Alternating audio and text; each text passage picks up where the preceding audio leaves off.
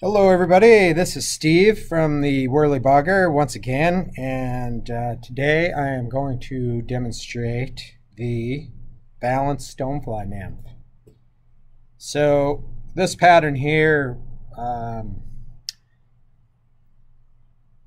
came up with based on the very popular fly, the balanced leech. Seen the balanced leech and thought, well, why couldn't we tie a stonefly nymph out of that and have the same effect? So this fly is tied on a 90-degree jig hook, which looks like this. Okay, put that in the vise.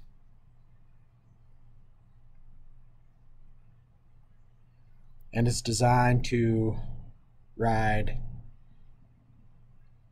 up, and the whole thought process here is as this is, we typically fish stoneflies on or near the bottom. It's ticking, hook point riding up. You're going to have far less hookups. I've been fishing this pattern now for about a year, and that's definitely what I'm finding. Is far less snags with stuff on the bottom. So the first thing that you're going to do is put the hook in your vise, and you're going to have to raid your wife's stash of pins. So you're going to need a regular sewing pin. Take your tungsten bead and slide that tungsten bead onto the pin. Okay. So lay down a thread base.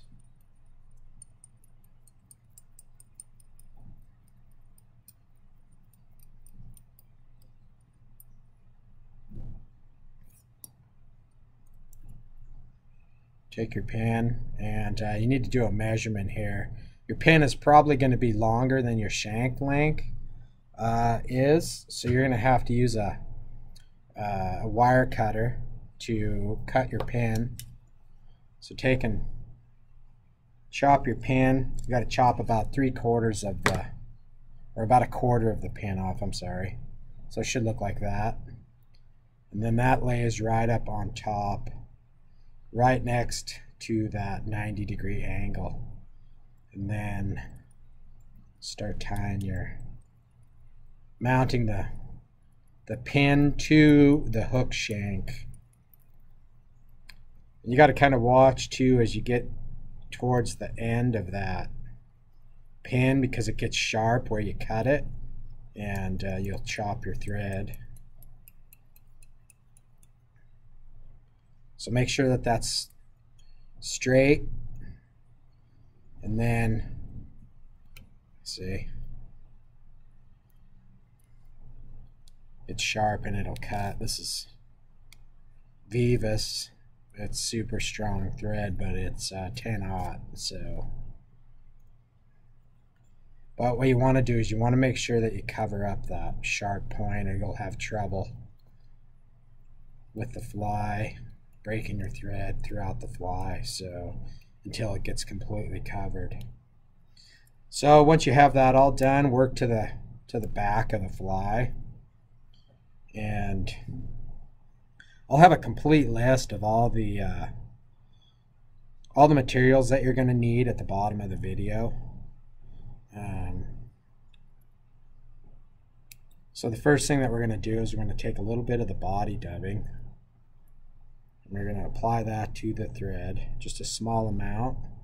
So we're going to make a little dubbing ball in the back here.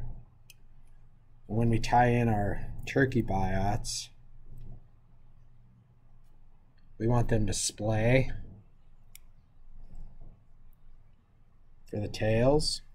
So lay one in on the side there and attach it. Cut off the excess, and then same on the other side,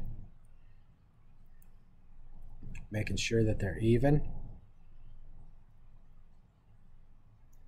And you want the side of the biot that's round and formed to be pointing outward, so you'll get a look like this. making sure that those tails are even on the ends.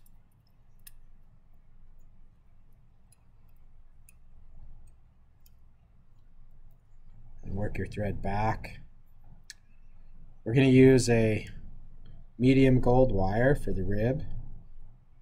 So we'll lay that in, connect it.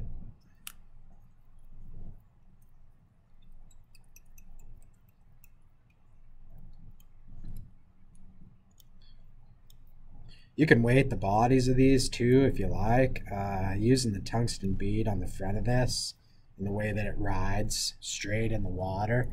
I haven't necessarily found that I've had to weight the bodies to make them heavier.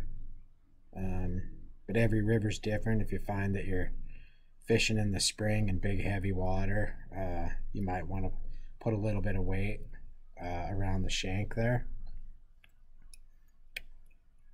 So once you get the wire tied in, remove the hook from the vise and flip it up. So it should look like this.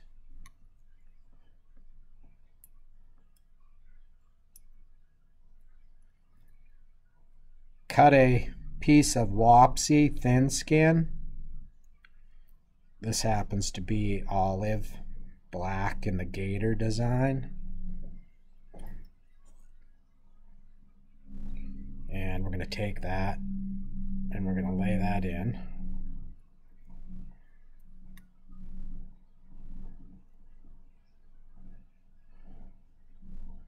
And you pull that around, make sure that it's straight on top and secure that to the shank. You got to get underneath that hook eye there, or excuse me, that point, without breaking your thread. Work it all the way back to the bend. And now you're ready to start applying the dubbing.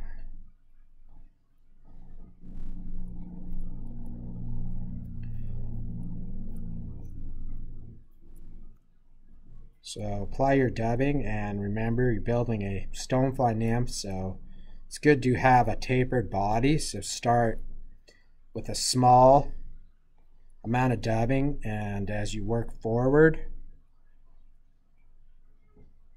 making the body bigger and tapered.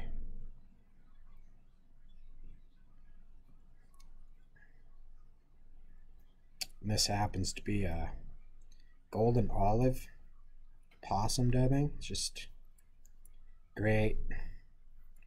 The dubbing goes on super smooth. It's real buggy. And it makes nice tight bodies.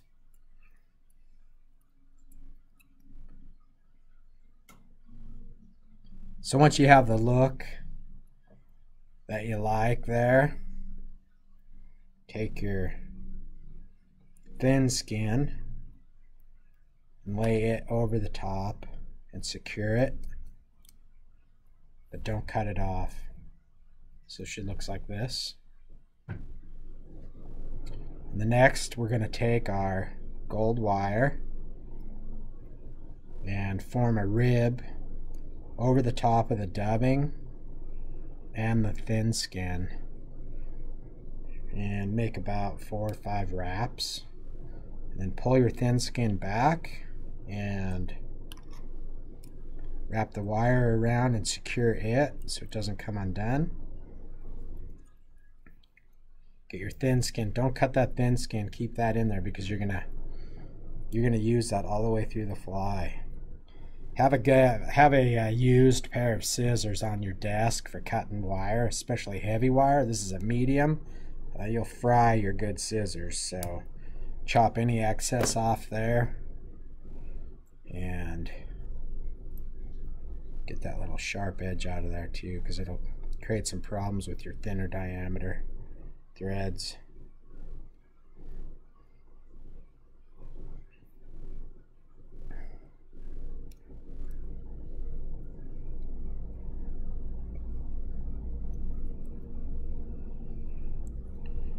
Okay. So next we're going to take our thorax dubbing and we're going to lay a small amount in here. And this happens to be the same thing, the Awesome Possum dubbing from Wopsy.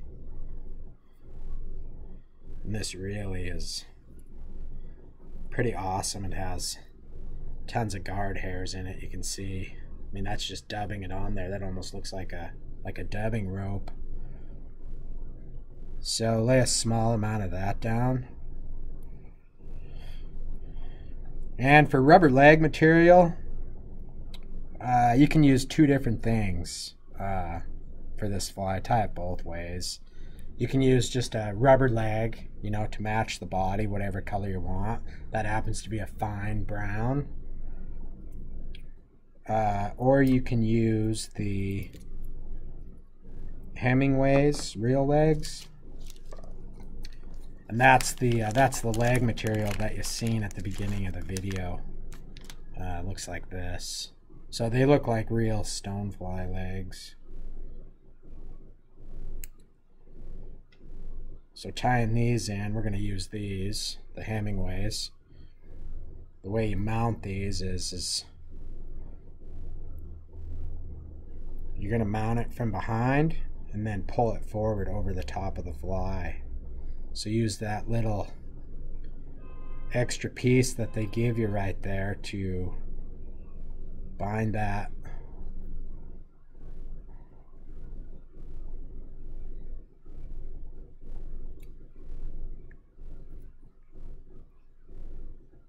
to the thorax there. You can get that nice and tight. Then make a half hitch so that'll secure your work. See, and then that will pull over the top like this to form your legs. So once you have that tied in, you can go back to your dubbing.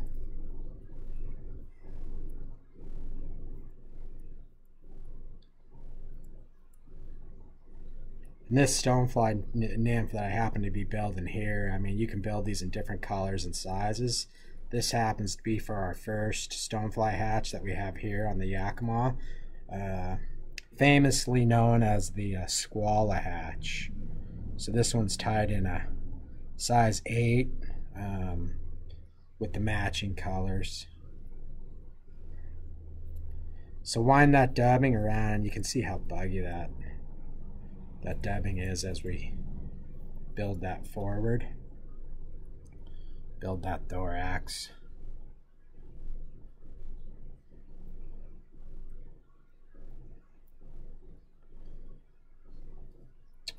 Then what you're going to do is you're going to pull this over the top.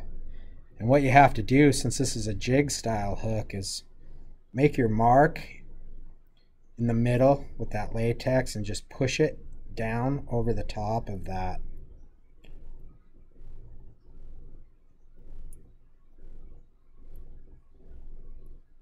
Eye of the hook. Okay. And then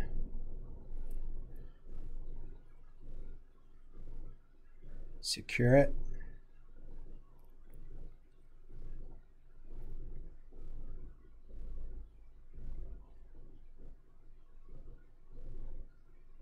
Okay. Next, you're going to take your thin skin. You're going to lay that over the top. One of the tools that I find very useful on my tying desk is this razor knife.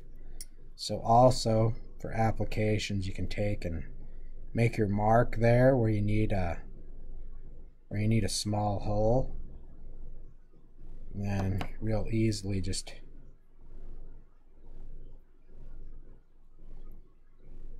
put the hole there and pull it down over the top of the eye.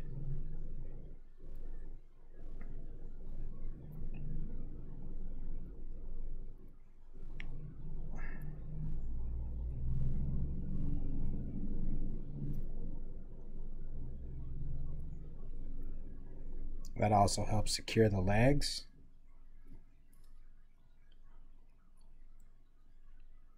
And and tighten that down. Now you can get this piece of thin skin out of there and cut that as close as you can. Get it out.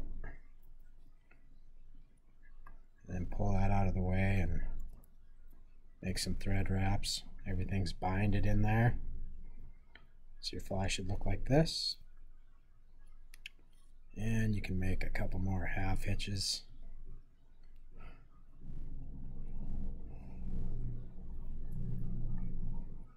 We got a little small space in there, so we can fill it in with some more dubbing.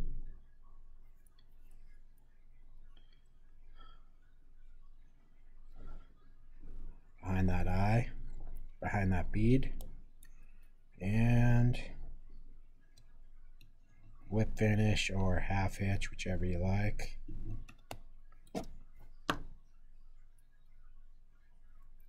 And cut.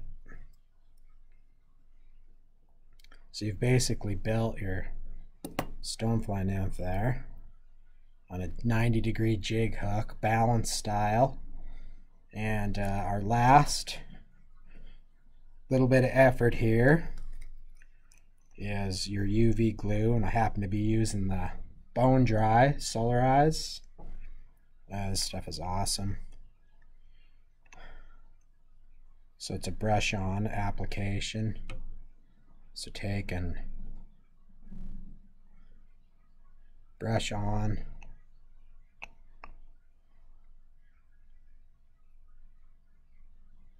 Over the top of the thin skin, creating a clear epoxy back.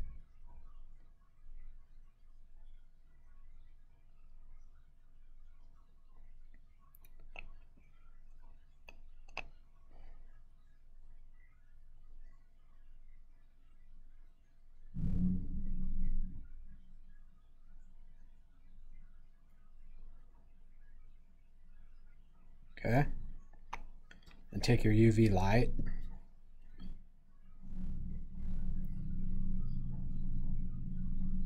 and dry it. That's dry. And then if you want to, you can, if you want to make a bigger epoxy back on there, depending on how you want it to look.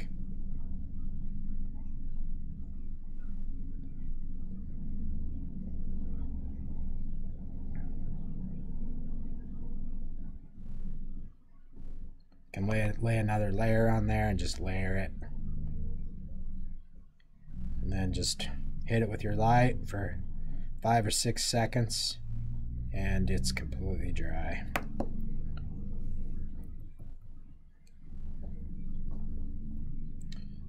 And you can see how buggy this dubbing is. It just has all the guard hairs sticking out. You can take a dubbing tweezer if you want, and you can tease this out a little bit more if you like it real buggy. Just great dubbing. So there it is. There's your balanced Skwala stonefly nymph. So like I said earlier in the video, all the materials that you need are underneath the video. If you like to tie this fly, need the materials, you can order them right online there, and the staff at Worley Bugger will package them up and send them right out to you. Hope you enjoyed the video. Let us know if you have any questions, and tie up a few of these and give them a try. See you next time.